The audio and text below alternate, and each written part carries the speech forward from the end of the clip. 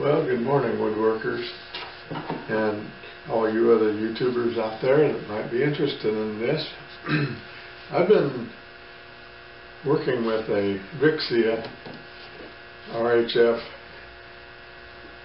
600, and it is running MP4 format into Windows Movie Maker. And this is kind of a frustrating thing to me because at first, since I'm not really literate, I guess is the word you want to use for all of the terminology that is going on with computer formats and whatnot.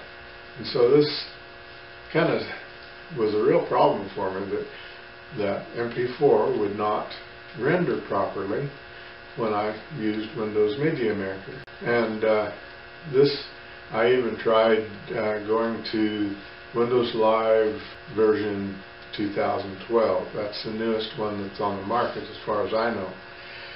And I still had trouble with it. So finally I did some research online and different places and discovered, not using my head, and because what I have to do is to take MP4 film clips and convert them to AVI or something like that that is compatible with Movie Maker, and then I can convert them back to an MP4, which is a smaller file than from what I understand.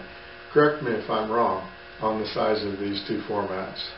But I've discovered that worked pretty good, and I'll show you a couple of different little film clips here showing what the difference is when I try to run an MP4 through Windows Movie Maker, and how it looks when I convert it to an AVI before I render the. Okay, this is a little film clip using AVI format, and here in a moment I'll show you what an MP4 is doing on Windows Movie Maker when I render it. This is the only way that I know of to convert this. Now you can use a lot of free format converters that you can get online for nothing.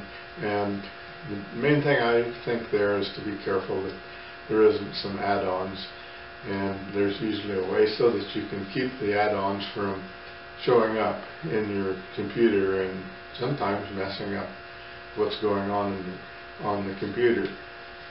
Okay, now next I'm going to show you what it looks like running an MP4.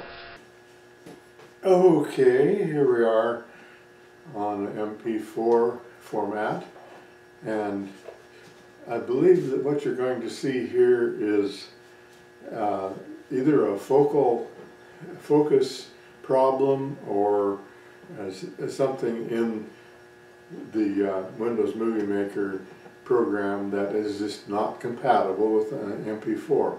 And according to everything I've read, that's the truth about Windows Movie Maker, that you just simply cannot use an MP4. I'm not saying anything bad about the Canon Vixia series. They are really a nice little compact camera, and they do things that the big humongous ones that you had to carry around on your shoulder. It'll do as much as those do in a lot of ways.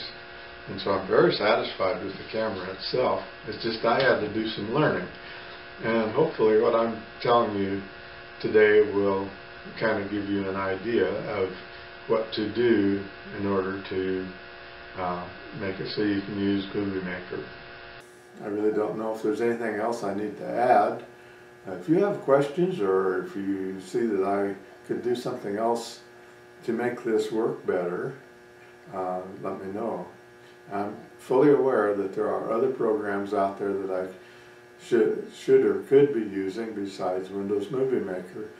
But for editing, I really like the way they do it, and I'm used to it, and so I kind of hate to change. You know, an old fellow, you know, they say about old dogs, you can't teach them new tricks. Well, old guys, old guys like me just kind of don't like to change. So this will be it for this week. This will be Wayne signing off, and I appreciate all of you who watch my videos. Hopefully they're worth something to you, and you can learn something every week. Sometimes I don't quite get it done every week, but I sure try. Bye for now.